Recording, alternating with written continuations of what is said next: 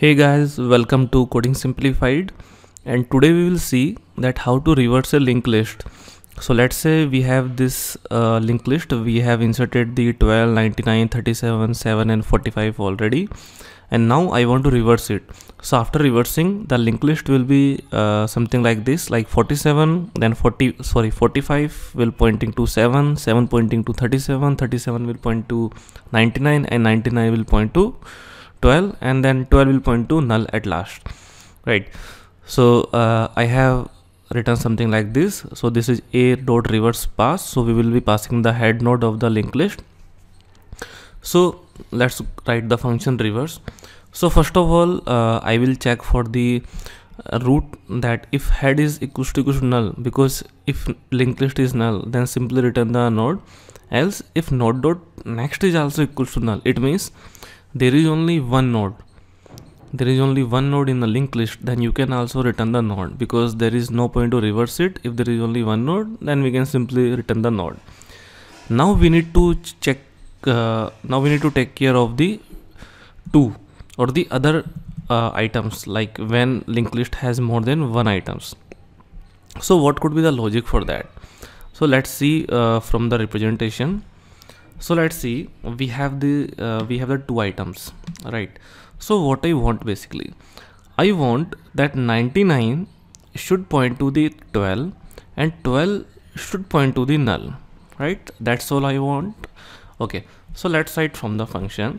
So let's say if I say node temp equals to reverse, and then I pass node dot next.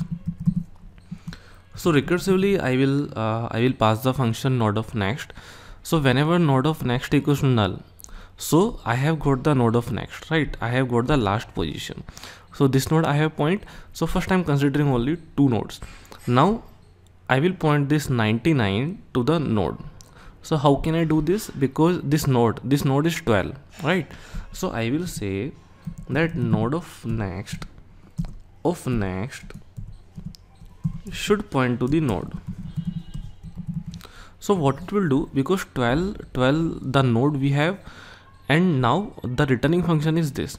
So we will do that node of next, which is this, and this of next, which is this one, should point to the node, right? So this we have done, and now what we'll do, should point to this, and now node dot next should point to the null, and now node of next should point to the null. Okay, so by this we have pointed this 99 to 12 and 12 to null, right? And after that return temp, right? Because temp always contains the first node. This will be our first head node. Okay, so let's say if it works or not. So we'll go to function and just consider the two. Okay, let's say we have only two nodes right now, and let's debug this function. Okay, so we have written reverse list. So just debug it, and we have 2 points, 12 and 99. So if you see that when we printed print list, so it is printing 2. Okay, let's go into this. So now it will check that node of either node is also not null, and node of next is also not null. It will go into reverse. So again it will call. So now node is 99. So now node of next is null. Okay, so it will return node. So what we have now, temp is 99. Okay, so now our aim, and what is node is 12, right? So we'll do node of next dot next node. So now after that what happens, that 12 is okay, and 99 is again pointing to 12. So now do the node of next dot null. Okay, so now what is temp? Let's see. So 12 here, temp has become 99 and 12 is pointing to null. So this is a perfect what we wanted. So now return the temp. So if you return the temp, this is, and if you print the linked list, so now you can see this is 99 and 12. So let's see again that if we have three nodes. Okay, so this is the condition we have right now. Now what will happen, that will pass the 12, then again it will go to the 99, then again it will go to the 37, and then it will go to null. So the same procedure will follow till here, because we have seen that when we have the two nodes, then it was successfully returning the reversing linked list. So let's say and we will again do by the traversing. So let's say also remove this, and now we have three nodes. So let's debug it again, that whether our code successfully does it or not. So it will go here, now again it will go here, now again it will go here, and okay. So now node was 37, and because node of next is null, that is why it will return node.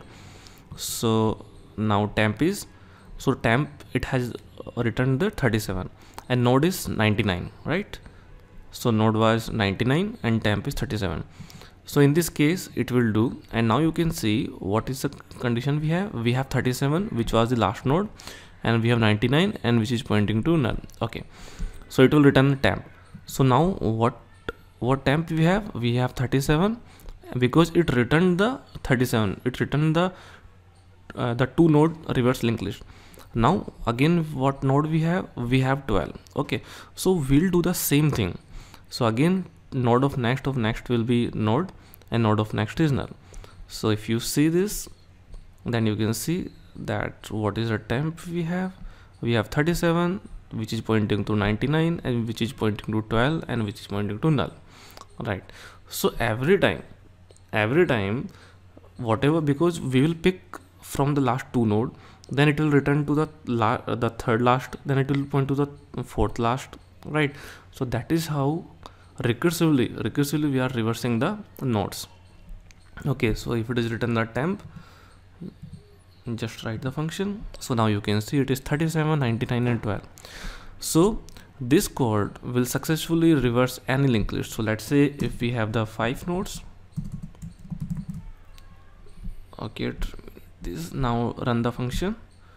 So now you can see that earlier it was 12, 99, 37, 7, 45, and now it is 45, 7. So this code has reversed the linked lists successfully, and it will be okay for any negative checks also and any positive checks also.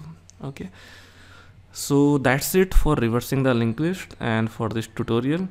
So thanks friends for watching the video, and please subscribe for more such videos. Thank you.